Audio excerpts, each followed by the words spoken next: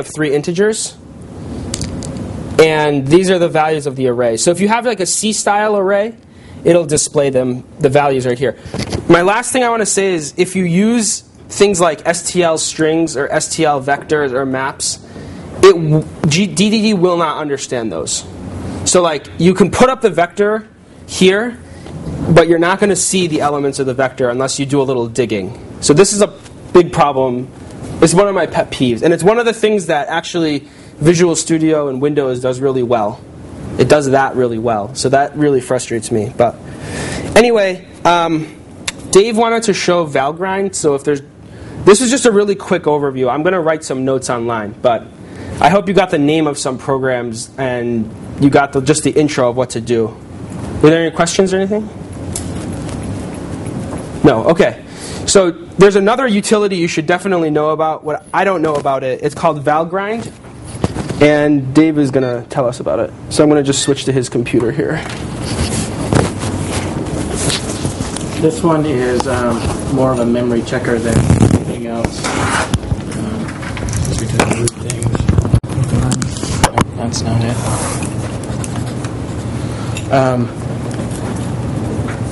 I use this with my C programs because C can be notorious for not doing, or you can do things with C and it won't generate errors. This is my simple. That's weird. Let's take it off. This is my simple program, and if you look at this, there are lots of problems with this program. We are only allocating 10 bytes for a character array, and then we're going to put something into it that we have no idea what size it is, and then we're going to print it back out. We're going to free it, and then copy something into it even after we freed it, which in C. We'll see. And then print more. So there's lots of problems with this, but this program, surprisingly enough, is going to run. What it does is it takes two arguments from the command line and spits them back to you. That's the things that get copied around.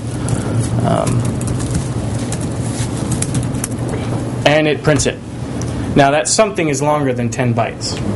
Just so that everybody knows. So what you can do with this, when you compile it, you have to put in the debugging symbols again, which is G, and then Z.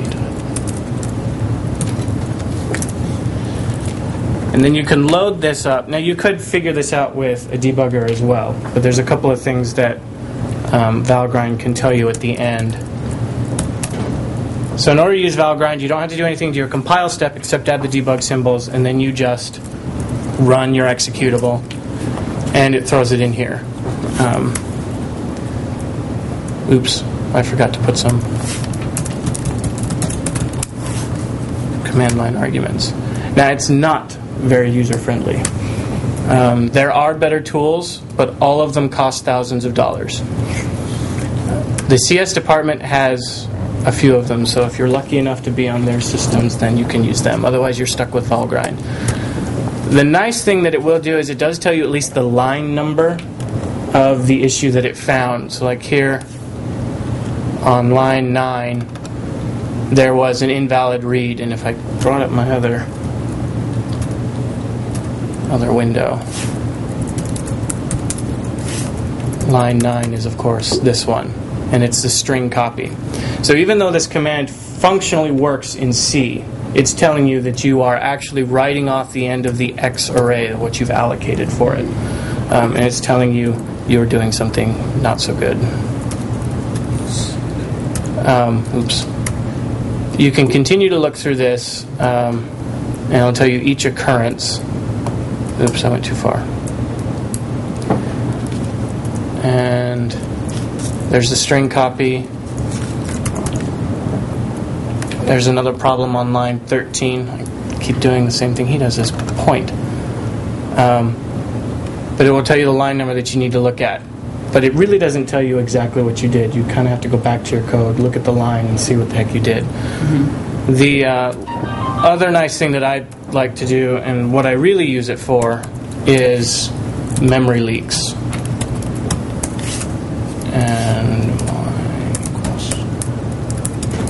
I'm off. cookies. Now if I just run this, and then run it again, right here at the bottom there's a leak summary. And it'll tell you that you have 10 bytes still allocated in some block somewhere that you didn't free. Now in this particular instance it's not a big deal because that all got freed when your program ended. But if you have a structure like that within a for loop and you don't ever free it and you keep allocating more and more memory, it just keeps building up, and this is where it will get caught at the end of your program. It will tell you that you have this so many structures that have not been freed. There are some programs that you can, if you can watch the memory usage of the system that's running your code on, you can watch the memory just keep going up, but that doesn't tell you if there really is a problem, a memory leak or anything like that. And so I use this kind of at the last little bit to check to make sure that I'm taking care of all of my memory. Now I've never done anything with Fortran with Valgrind. I don't know if you can. I've only done it with C. So Fortran does different things for allocation, memory allocation and whatnot than C does. So I don't know exactly how to do Fortran with Valgrind. The better programs will pop up a GUI interface and they'll have drop-down menus and say this is your line, and like for line 13 you just copied something into an array that you just freed. This is not space that you can copy into. It'll tell you exactly what you did. Valgrind is not so friendly. But it is excellent at catching your memory issues at the end of a program. I don't know how much else to show than that, though. It's pretty straightforward, pretty simple, and you have to stare at it to figure out what the problem is. That's good, though.